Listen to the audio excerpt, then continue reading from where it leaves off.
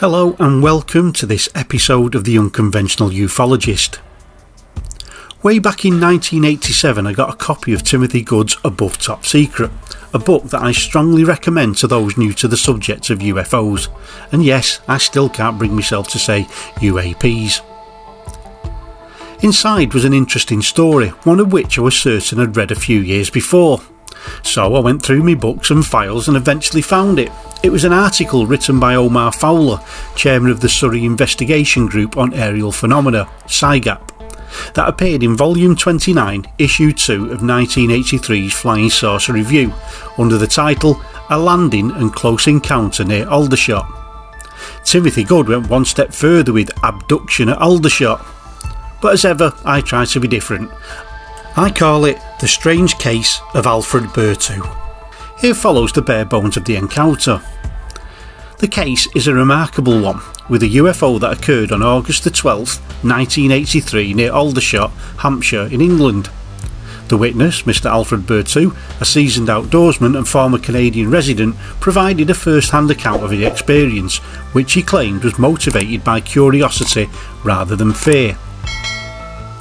On the night of the incident, Mr. Burtoo was fishing on the Basingstoke Canal bank.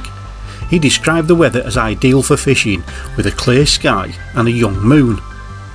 He was setting up his gear when he noticed a bright light approaching from the south. The light descended slowly, settling down near the railway bridge.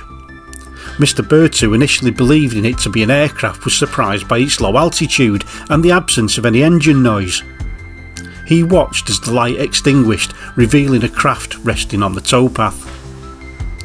Two figures, approximately 4 feet tall, emerged from the craft and approached Mr. Burtoo. They were clad in pale green overalls with visors covering their faces, making their features indistinguishable. The witness described them as being silent and devoid of any visible features like buttons, zips or belts. He also noted that his dog, initially growling at the figures, calmed down when he commanded it to do so. One of the figures gestured for Mr. Burtoo to follow them. He described the craft as having a hexagonal shape with steps leading up to a corridor. The interior was dimly lit, with a central column rising from the floor. A voice, speaking in broken English, asked him his age. Mr. Burtoo replied, 78 on my next birthday. The voice then instructed him to stand under an amber light, and after a brief pause he was told, "You can go, you are too old and infirm for our purpose." Mr. Burtoo described the interior of the craft as being black, with a ceiling approximately 5 feet high. He noted the presence of a Z-shaped handle on the central column and two figures standing on either side of it, seemingly ready to operate some kind of mechanism. He also observed that the floor felt like it was covered in cloth, as his footsteps made no sound. The craft's exterior, he says, was like polished aluminium with no visible joints, welds or nuts or bolts. After being dismissed, Mr. Burtoo exited the craft and watched it as it lifted off to a height of approximately 300 feet. He then followed its trajectory as it flew southwest, passing over Tongham and the Hog's Back before disappearing from view. A look at his watch would tell him that an hour had gone by. According to Burtoo, he then settled down to continue what he'd ventured out to the canal bank to do, to relax and do some fishing. And then, around 10 AM, he was approached by two mounted MOD policemen who made small talk with him. And when he mentioned the strange lights and glowing craft, one of them replied, "Yeah, I suspect you did see that UFO. I expect they were checking out on our military installations."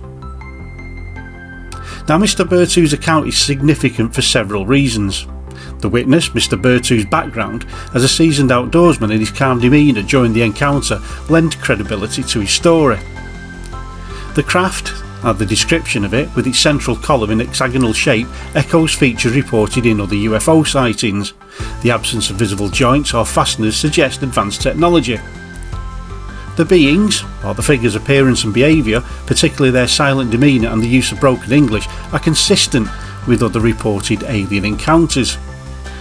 The purpose, or the being's dismissal of Mr. Burtoo due to his age, suggests a specific purpose for their visit and raises questions about their capabilities and intentions.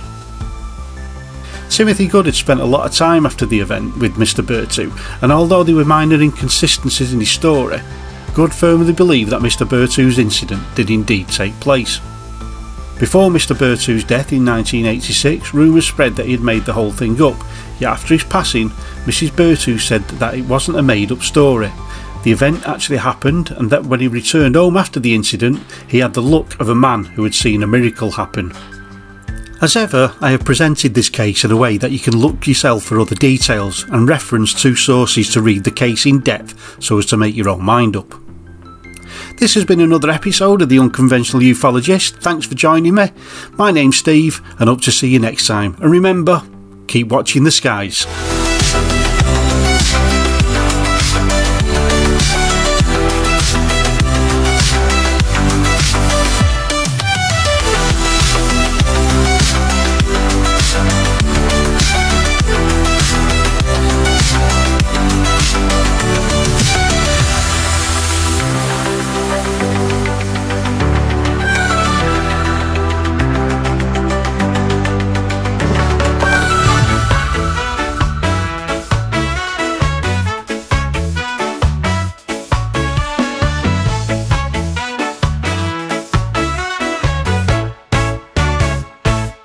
A stranger's call in darkest night.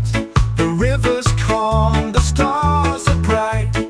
Alfred's night, a fishing goes so slow. Silence falls, the shadows grow. He sees the lights, they dance and gleam. It's not a bird, it's not a dream. A solid craft nearby does land. Creatures walk to where he stands. Aliens in the night, strangers taking flight. Out of reach, out of sight, in the sky, so high.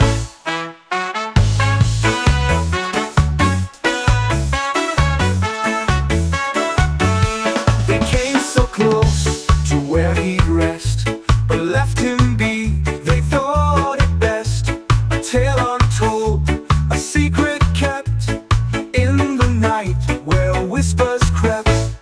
Beam of light pierced the dark, left no trace, just a mark. A story carved in silence deep. In Alfred's dreams they once did see. Aliens in the night, strangers taking flight. Out of reach, out of sight, in the sky, so high.